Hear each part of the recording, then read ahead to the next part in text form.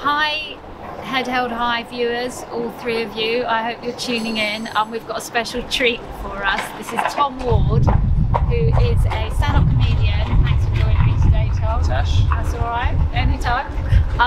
So Tom joins us on our stand-up comedy course that we run with lots of young people and adults. And yeah, we're just here having a casual chat under a bonsai tree in Japan, aka Islington, and here we are, Tom. So Tom, Nice how are you doing? I'm very well. I'm enjoying the sun. Yeah. So Tom, you've been working with us for about 3 years now, Yeah. and it's been fantastic having you on board. Could you just tell us, you know, in your own words, your sort of link between comedy and improving people's well-being, mental health? Because we work a lot with the charity Mind at the moment, and also young people with mental health issues. Obviously doing the stand-up comedy to help them bring out their confidence. The question is the connection between comedy and mental health. Yeah, comedy and mental health. So I think comedy is very good for therapy. Not just because you get to shout if you want to shout, or be gutted or whatever about your life, or complain about your wife if you have one, but you can also just talk about anything you want, and that's very good for people because people like to get stuff off their chest, I've found. So it's a kind of a great release for people that I think otherwise may feel like they're going through stuff privately and don't have anyone to relate to or to relate with. And then what's really nice about comedy is you get to go on stage and say stuff, and people, if they laugh, that means that they agree, or they know how you feel, or they find it funny how you feel, and you go, oh, okay, cool, I'm not so alone. And it's that can be for good news, bad news. You can be ranting about something awful that's happened, and then people are laughing, and that somehow makes it feel better because it's now funny. So I think it's a really nice way to feel connected about any emotion that you have, and to release it so that it's not just in your head rattling around. And then people go, oh, I like that, and you go, oh, you as well, and then everyone, and then you're having a communal feeling, agreement. It's like a conversation, but it's not. Yeah. And was there a definite moment where you decided, right, I need to do stand-up comedy, or was it that nobody was listening to you, or did you have a similar experience to what you just shared, which is I need to get this stuff out? Yeah, I definitely had loads of stuff that I was messed up about, and I was in a band before, and then I got kicked out of the band, and I was like, I'd always thought I was going to be a frontman in a band, and that had been my dream since I was about 15, and then I got kicked out of the band that I'd put together, and I was so upset because I was like, I don't understand how this can happen. It's like being dumped. And then I had to start to question whether I wanted to try and form a new band. Were you singing in the band? I was singing in the band, and the lyrics were kind of, you know, not that dissimilar to the stuff I do now. And I just, when I got kicked out, I had to reconsider what I was going to do next. Do I want to put another band together? Do I want to solo? Do I want to work with a producer? So I tried to do it, but it wasn't happening. And someone just said, hey, do you want to come and do stand-up? I've just started doing stand-up, and I was like, all right, whatever. And I went down to the Cavendish Arms in Stockwell. Did my first 5 minutes, and it went okay. I basically bombed about 50 times in the first 6 months, and was just like, if I got one laugh, I'd just listen to the audio and go, oh, there, look, it's one laugh. And I just focus on that, and just started to get hooked. And then about 2 years in, I really started committing to it. But the first couple of years, I was doing about 1 gig every week. So it wasn't like, you know, I knew straight away, and I knew before I did a gig, but it just gradually I started to feel, and then people started to say very nice things, and I was like, okay. And when you get feedback from people and they tell you, oh yeah, this is very good, and you're like, I really like you, or whatever it is, you're my favourite new comedian and stuff like that, you kind of go, okay, maybe I can do something. Do they still say to you, you're my favourite new comedian? Nah. You said been around for 10 years, thanks very much. Oh, well, I haven't heard of you. Oh, thanks, great. And the feeling what's the feeling you get when you make a room of, you know, 500 people laugh, or however many people? What does that feeling take you to the next day, or is it like a job now? Like when you wake up the next day? It's it's very like, I get very high. Yeah. Good gig is like, you know, you're sky high. But yeah, I guess by the next day it starts to just be normal because I've got another gig to worry about. So I can't just be going around. I mean, it just sort of happens. You feel amazing, but you've always got another gig around the corner, and you never know what's going to happen with that gig. And you can go from sky high to having a terrible gig the next night, or just a really flat gig. Yeah. So you never really get to stay on the particular thing for long. But it's good. It's generally good, but it's up and down in terms of, you know, 1 minute you're playing to 500 people, the next minute you're playing to 10 people in a pub. Yeah. Trying, you know, doing some new stuff. Yeah. And then if it goes well, you feel amazing. If it doesn't, you feel pretty rubbish. But have you trained yourself? I mean, talking, you know, on mental health as well. Like when you do feel like you've had a bad gig, not that I can imagine that ever happens. Are you able to nip it in the bud? Like if you go 24 hours and you feel like your mood's low, are you able to sort of observe and go, okay, I didn't feel that great about that one, but I've got one next week? Definitely. You kind of learn to just accept it rather than focus on it, because it's a waste of energy to just fixate on a bad gig. If they were all the time, then yeah, I'd probably, but you do have to kind of have a boundary and go, do you know what? I've done this for 10 years and that was awful, and I can probably see why.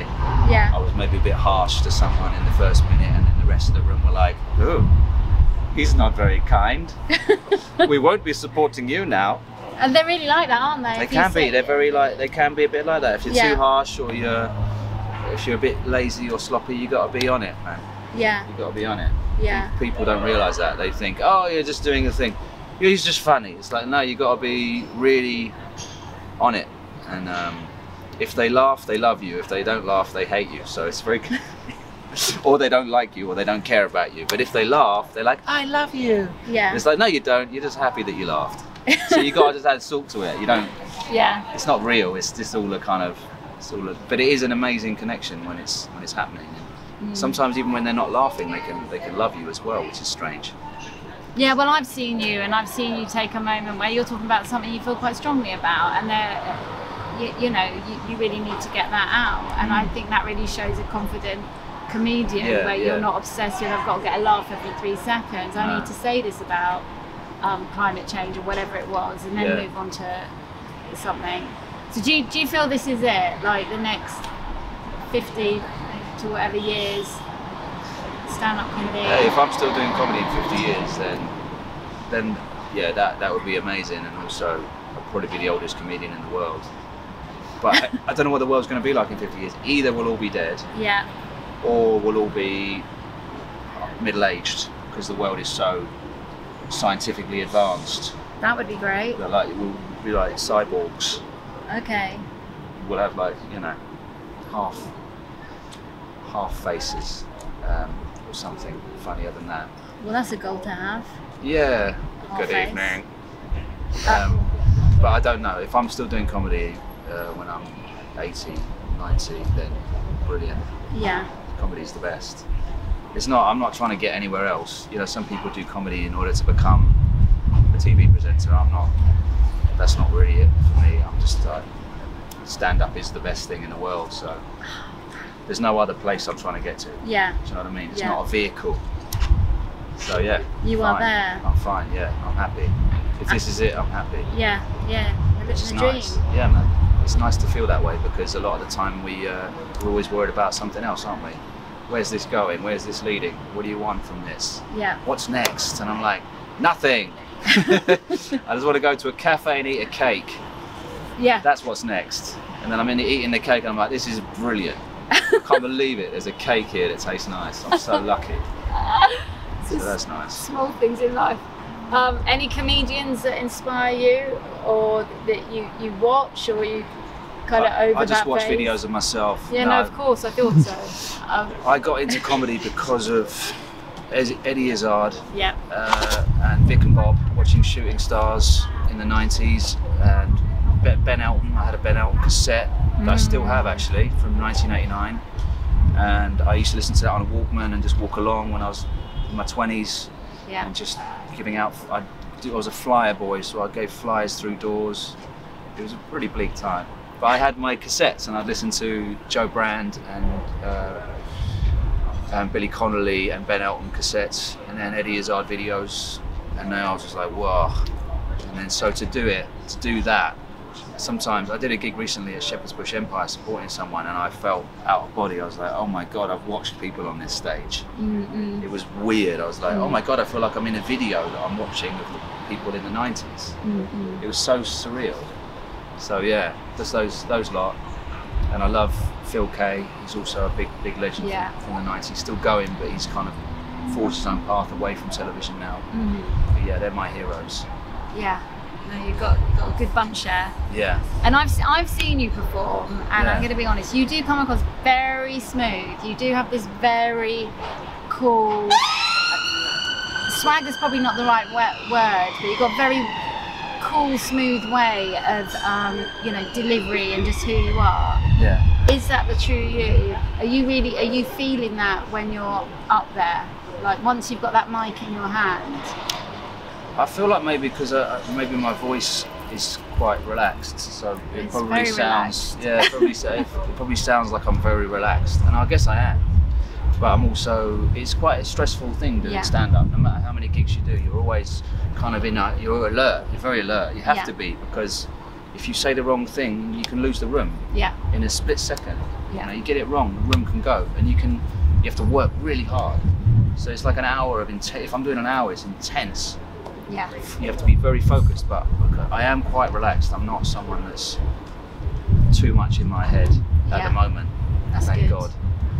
So when the nerves kick, Prozac. this is actually an advert for Prozac. Prozac. For every stand-up comedian. Talk to your doctor about Prozac. But yeah, no, I do sound relaxed, and I do feel relaxed, but I'm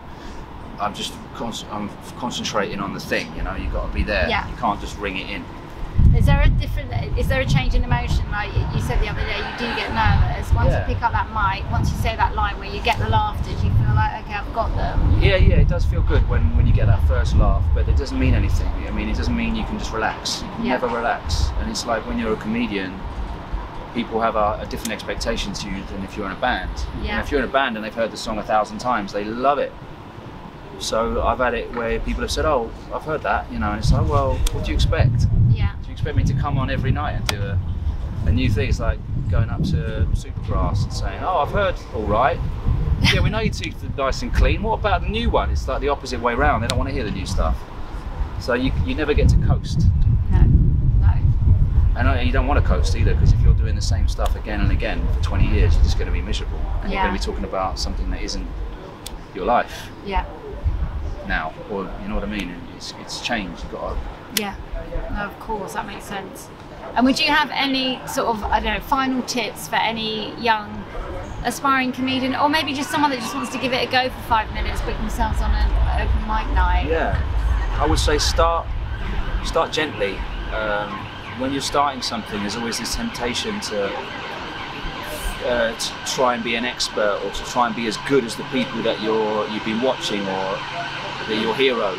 And that's the thing, when you're new, and that's okay, and it's good to just accept that you're new and give yourself permission to be rubbish for a while, and don't be afraid of being rubbish, because we're all rubbish when we try stuff, and that's fun, and that's good, and that's a nice place to be. It's before everything gets real, you get to be rubbish. So go and do an improv class, get used to messing up, get used to making an idiot of yourself, and you'll find that it's like free. You'll feel more free when you allow yourself to just be crap. And then gradually, through doing it, you'll start to feel better. You'll start to feel you'll discover who you are on stage only by doing it. You can't prepare it. You'll never know who you are until you get on stage, and then, oh, this is who I am. And just go slow, start gently, go to a nice supportive comedy night, and make it as soft and landing as possible, so that you don't go on stage and be like, oh, this is horrible. Don't do the Gong Show, for example, where they boo and hiss and make you feel bad. Go to a nice open mic night. That's what I'd say. Give it a go. You won't regret it. Thank you. Wise words from a wise guy under a wise tree. Thank you, Tash. Well, Tom. As the saying goes, a wise man under a wise tree. Yes, exactly. Well, look, thank you. It's lovely to have you on this show. I'm going to call it a show now. That's what it is. Welcome to the Tash Show. Yeah. Why not? Maybe head held high. Let's not come across too narcissistic. Head held high TV. Thank you, and we look forward to having you work with us as much as possible until you make it uber famous. And I'll still pop by with my hair transplant. Yeah. And my sunglasses. Hi, Tash. Oh, sweetie. Mwah. Oh yeah, we did work together, darling, didn't we? How are you? You're looking fabulous. You're looking very well, darling. And that's all going to be over Zoom. Yeah, I won't actually come here, obviously. No, don't stoop too Feel low. free to drop my agent an email and we'll try and sort something out. Thanks very much. Okay, so that's it for Tash and Tom, and thank you so much for talking to us and hopefully inspiring some young people out there to keep finding the laughter. So thank you. And old people. Oh yeah. Old people are welcome. Yeah, of course.